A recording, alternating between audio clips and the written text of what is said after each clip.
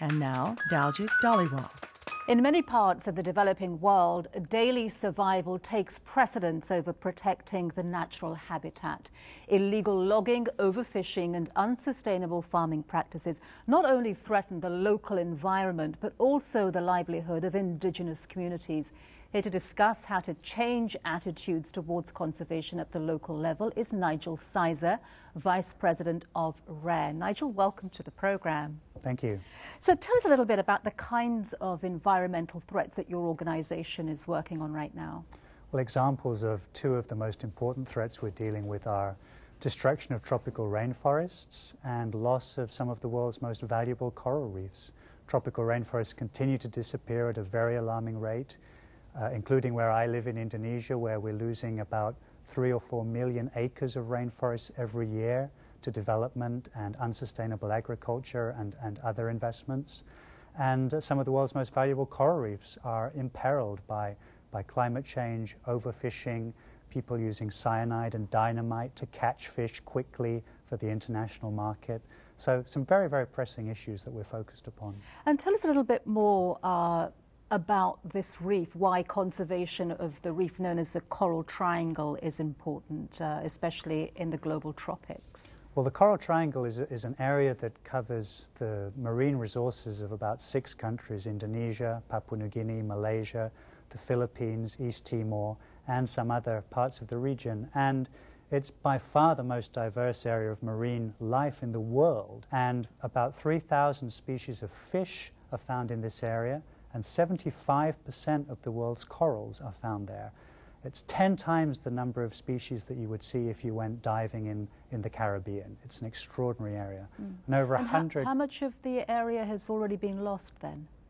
Well, about 70 to 80% of the reefs in the area are considered highly threatened by unsustainable fishing practices. Overfishing, people just catching too many fish, and destructive fishing, using dynamite and cyanide to catch fish quickly, which kills the underlying reef that the fish depend upon, or dragging big heavy nets across the reefs, which destroys them as well. So how does your group try to combat this destruction, especially something like cyanide and dynamite fishing? Presumably this is something that's been going on for many generations. This is how fishermen have decided that they want to fish, and they're not using traditional fishing methods anymore.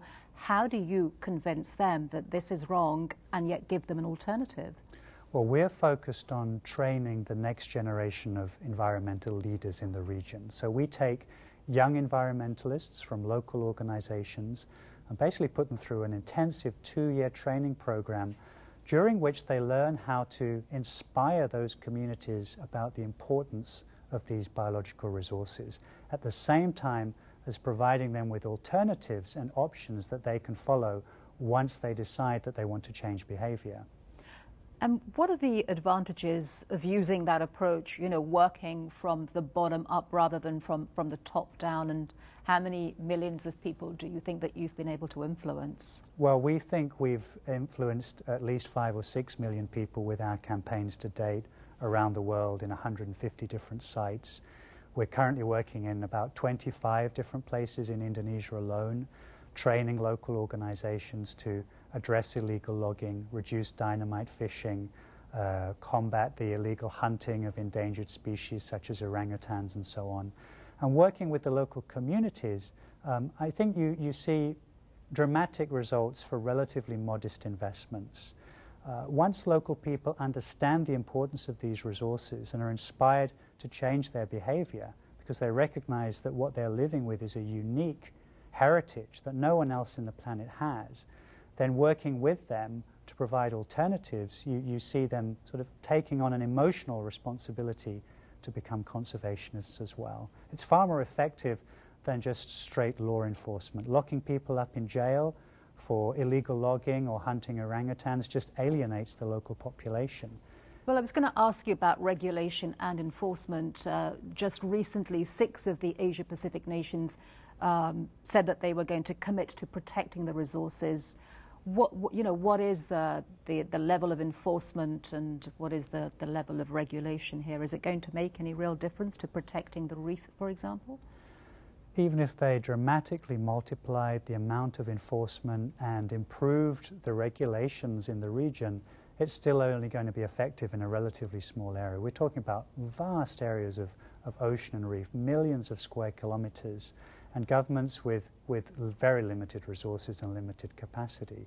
So mobilizing local communities to want to conserve these resources and then working with them to manage those resources really is the key, together with policy change at a higher level, to achieve conservation on a large scale. And these types of degradation that RARE is trying to raise awareness about and create a difference in the minds of people. Do you think that they're going to figure sort of prominently at the United Nations climate change talks in Copenhagen? Yes, climate change is key in all of these issues.